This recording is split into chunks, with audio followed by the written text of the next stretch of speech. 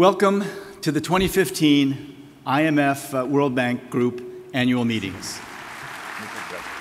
2 years ago, you adopted our twin goals: to end extreme poverty by 2030 and to boost shared prosperity for the bottom 40% in developing countries.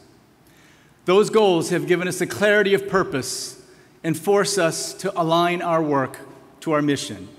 We must do everything we can to support the poor and the vulnerable. And with the climate conference in Paris looming, we must preserve our planet for future generations. I'm so very pleased to be back in Peru. This country is a far more prosperous and just society today than a generation ago. Over the past 10 years, Peru's GDP has increased at an average rate of over 6% each year. During the boom years, strong domestic demand and high commodity prices fueled a decade of robust growth. Growth was inclusive, and the size of the middle class became larger than that of the poor.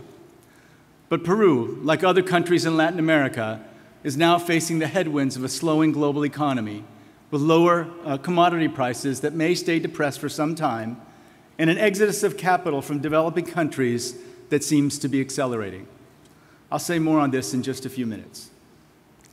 When I arrived in Lima last week, I traveled to Caraballo, about 20 miles north of here. I know Caraballo well. I helped establish an NGO there called Socios en Salud in 1993.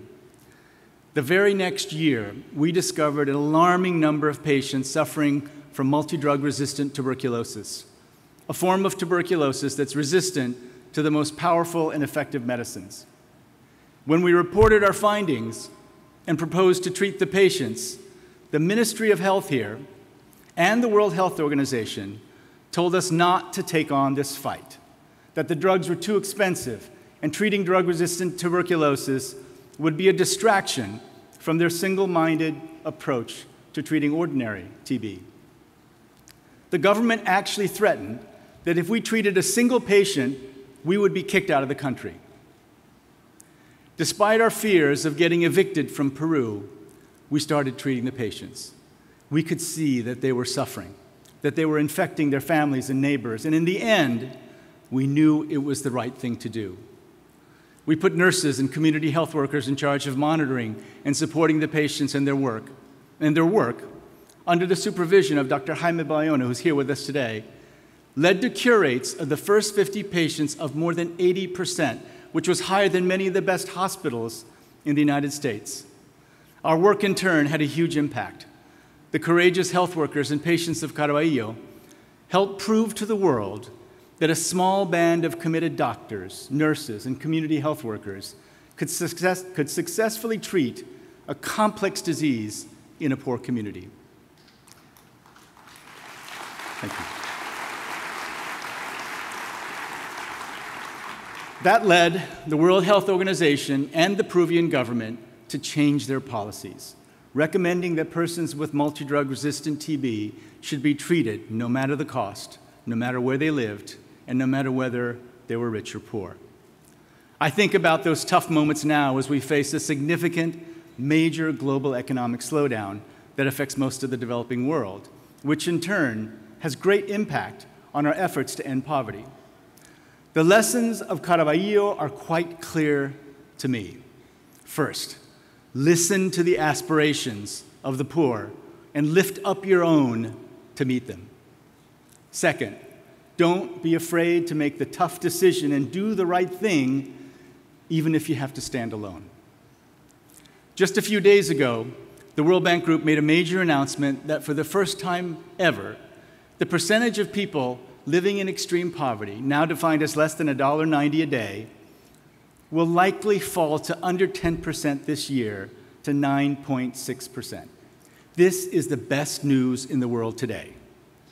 But in order to reach our goal, to end extreme poverty by 2030, our aspirations must be higher, and many tough decisions will have to be made, especially by the people in this room.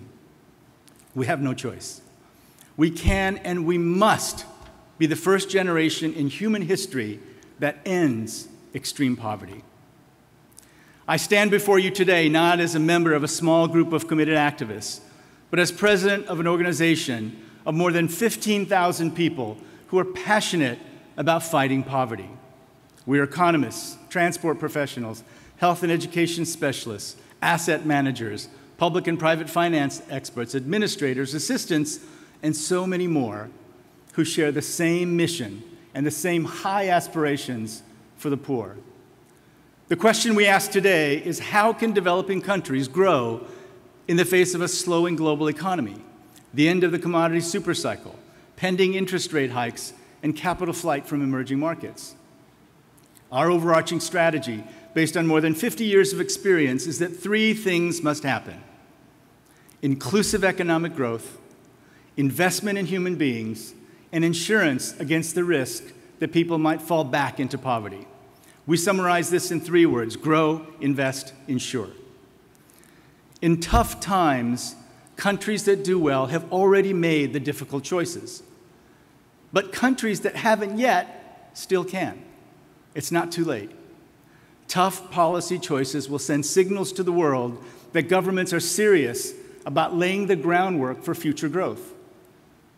To spur growth, every dollar of public spending should be scrutinized for impact. Every effort must be made to improve productivity.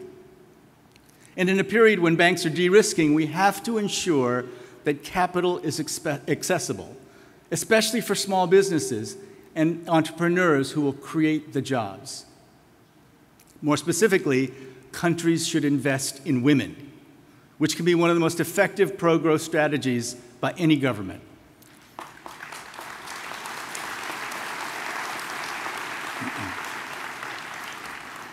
Countries such as Bangladesh are encouraging female participation in the workforce.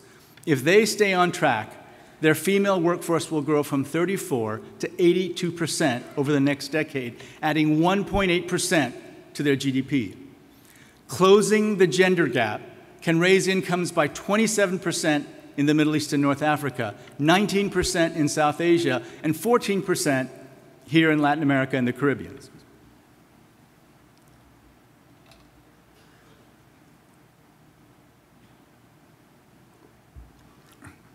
Research confirms something that we all know. When women earn more money, they invest in their family's education and health. Government officials also must root out corruption wherever it exists and promote transparency in official business that can prevent future corruption. Every stolen dollar, euro, or sole robs the poor of an equal opportunity in life. There are also simple reforms governments can undertake now with immediate effects and with no cost or investment needed. The presidents of Kenya, Uganda, and Rwanda reduced barriers on the Mombasa to Kigali trade corridor, eliminating roadblocks and administrative barriers that slowed traffic on this important trade route. Transit times fell by 50%, and Kenya and Rwanda leapfrogged about 50 countries each in the bank's 2014 Logistics Performance Index. These countries experienced immediate gains to productivity and the competitiveness of their economies. Let me give you a few more examples now underway of strong reforms that promote growth. Malaysia set up a special economic committee just 2 months ago and is directing more public resources toward growth-enhancing programs. About 10 months ago, it eliminated subsidies on gasoline and diesel, generating about 1% of GDP, and continued to fund key infrastructure programs such as the rapid transit system. The country's economic growth last year was 6% and is projected at 4.7% this year and 5% next year. In North Africa, Morocco has phased out tariffs and non-tariff barriers and simplified foreign trade procedures. In recent years, it concluded preferential trade agreements with the EU, the United States, Egypt, Jordan, Tunisia, and Turkey. And Morocco's trade to GDP ratio increased from 53% in 1990 to 81% in 2013. By improving the business environment, Morocco has been able to accelerate annual per capita income growth to 3.2% on average during the last 15 years. Moreover, the well-being of the bottom 40% grew, and the average literacy rate among adults more than doubled to around 70%. As governments pursue their growth strategies, even in the face of shrinking revenues, leaders must continue to invest in their people, especially through education and health programs. Peru's Minister of Education, Jaime Saavedra, was one of our top macroeconomic economists at the World Bank before he accepted his current position. As a brilliant economist, Jaime took the job of Minister of Education because he knew that Peru's future would depend on a more effective educational system. As we heard, with President Humala's strong leadership, Peru has increased its education budget by 90%, and important reforms are underway. They must continue into the next administration. Peru has been a leader also in investing in the health and well-being, especially of women and children. In 2005, 28% of Peru's children were stunted, a condition that imposes permanent limits on cognitive and physical development due to malnourishment and lack of appropriate stimulation during pregnancy and early childhood. This easily preventable condition impairs learning ability and lowers lifetime earnings. It eliminates the possibility of equality of opportunity through education for those children. In just 8 years, the country reduced the rate of stunting by half to 14%. They used results-based financing to reward programs that produce better health, social development, and sanitation outcomes. And they targeted assistance to those areas most in need, resulting in rapid progress in rural areas and the poorest communities. Even in hard times, there should be no retreat from investing in people, as well as supporting social programs, social protection programs that prevent people from plunging back into poverty. When it comes to ensuring that people stay out of poverty, Latin America has set a high global standard. One of the best programs, again, is here in Peru, Programa Juntos, which began a decade ago. Juntos has reached 500,000 poor families with conditional cash transfers worth $38, just $38 each month, based on regular health and nutrition checkups for young children. But now, when we think about insuring people against risks, we have to all realize that one of the most frightening threats is climate change. If world leaders do not find a path to low-carbon growth that will keep global warming below an increase of 2 degrees Celsius, there's little hope of ending extreme poverty. Even more broadly, there's little hope of preserving the Earth as we know it for our children and our grandchildren. Scientists tell us that as our planet becomes warmer, we will experience more droughts, floods, stronger hurricanes or typhoons, and brush fires that consume vast forests. They call these extreme weather events, or events that used to happen once a century and are now happening year after year. Just look at what's happening in the Pacific right now with this year's El Niño event, which some are predicting will cause more havoc than any El Niño in the past 50 years. Ocean temperatures off the coast of Peru are as much as 6 degrees Celsius higher than normal. Already, we're seeing major impacts from El Niño. Huge fires in Australia, the heaviest rainfall in Chile's desert area in 80 years, and destructive typhoons in the Asian Pacific. In just 52 days, international leaders will meet in Paris for the 21st session of the Conference of the Parties to secure an international agreement to reduce the amount of harmful emissions put into the atmosphere. Led by countries around the world, as well as funding from the multilateral development banks, including the World Bank Group, we are seeing that there is a politically credible pathway toward the $100 billion promised ahead of Paris. We will significantly scale up our commitments to battle climate change. This was a tough decision for us, but it's the right thing to do. Here in Lima, let us recommit to making the tough choices as we work together to grow, invest, and insure. The challenges we face are so great that we may just have to accept being uncomfortable or maybe even a little unpopular for the next few years. Just a few days ago, a group of documentary filmmakers showed me old footage from a decade ago of a former patient of mine by the name of Melquiades, Vaya ore. He was just 17 at the time. Melquiades' arms were the circumference of a few of my fingers, and his skin stretched taut over his ribs. Tuberculosis was literally consuming him. He didn't want to take his medicine because they were making him very sick. When I met him, I didn't know if he would survive. Let me show you the clip.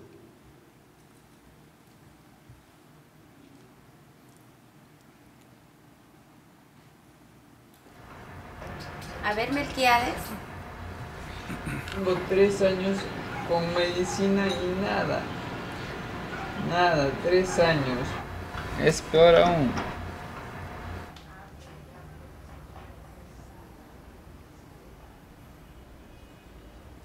Ahora en otros países hay muchos pacientes con TBMDR que no tienen acceso a los medicamentos.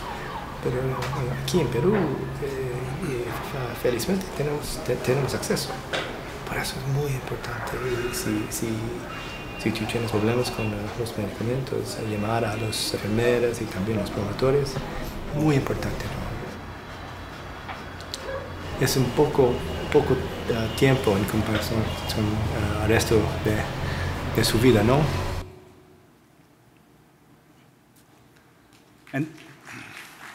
And then this happened when I visited Caraballo on Monday. ¿Me lo puedes? Sí. Gracias porque estoy aquí, ¿no? Y porque ahora puedo, ¿no?, llevar una vida, ¿no?, una vida buena. Gracias.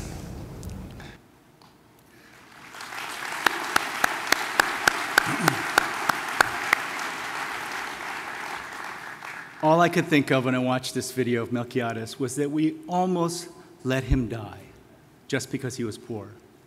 He's now an accountant. He told me he's well enough now to play football again. We are in a difficult time in this world. Governments now must make tough choices in order to grow their economies in a way that helps the poorest. But with every reform we make, with every road we build, with every health clinic we support, there are millions, even billions of people just like Melquiades who only want a chance to live and pursue their dreams. We must do everything we can together to ensure that every person on this earth can live a more dignified, healthier, and more prosperous life. And now, I have the great privilege of introducing to you Melquiades Vaya ore. Thank you very much.